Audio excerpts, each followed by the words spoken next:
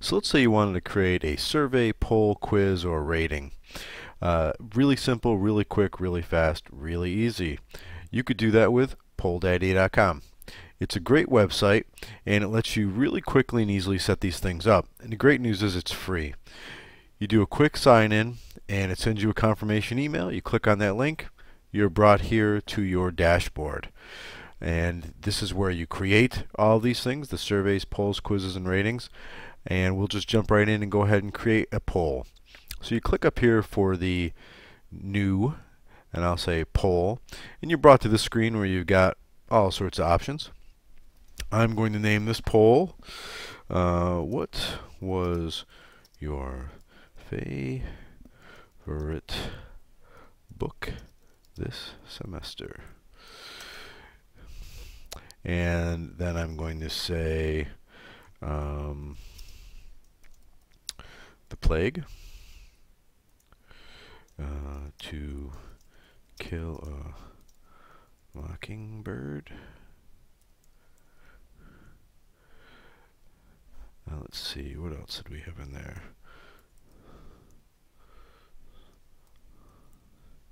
Slaughterhouse 5. So let's say we've got that 3 books we read. We don't need these 2. We just simply delete them. Now we could stop here, but you can actually add media to this. So you can add images, which is kind of neat. So for The Plague, I'm going to choose a file, and I'm going to choose this little graphic I've created, or I found online, and I'm going to upload that.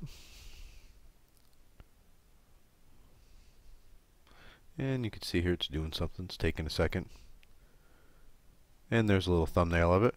I'm going to go through and do these real quick. To Kill a Mockingbird. Upload.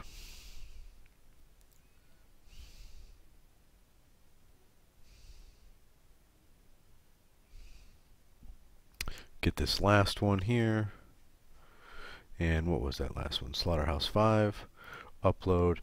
And now the cool thing about these is there's a lot of other, you can really customize these. So once this last one's in here, we can go through all the rest of these things. So we have these little icons here. Now we can let them do multiple selections. We can randomize the answer. We can allow them to enter their own answer. Maybe there's a write-in, popular write-in. Then you can pick a poll style. So you can pick like aluminum, plain text, dark. There's quite a few, and they're free. Which I think is pretty interesting. I like this aluminum one, so I'm going to go ahead and choose that one. So you click on it. You can even choose your size. Do you want it to be narrow, 300 or 630 pixels wide? I'm just going to go with medium. Poll options. This is interesting. You can have it never close or close after a certain date, and then it asks you to put that in. I'm going to go ahead and say never close. Language pack is default. I believe if you pay for the Pro version, you can choose different languages. For the free version, you can have 200 polls and surveys and whatnot a month. Results, let's show the results to the voter. You can hide the results if you want. And repeat voters, I'm going to block by cookie. You can block by other ways, or you can just let them keep voting and voting. And I'm not going to allow comments on this one. And I'm going to allow sharing. And then I just come down here and I hit Create Poll. And here it is in my library, all contents. If I went to surveys, of course, there'd be nothing there. But if I go to polls, there it is, or all contents, it's there.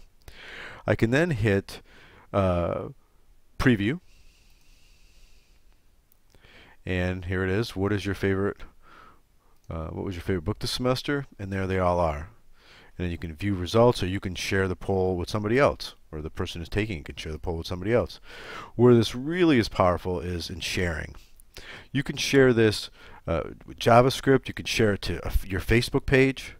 You can share it to Twitter, WordPress. You could send them a direct link, MySpace, or right through email. It's pretty powerful in what it'll do. WordPress, you just go ahead and copy and paste that in your WordPress site, and then your people, or people reading your blog, can just go ahead and take polls right there. The surveys and the quizzes and the ratings are extremely powerful as well, and we'll look forward to some of those tutorials at a later date.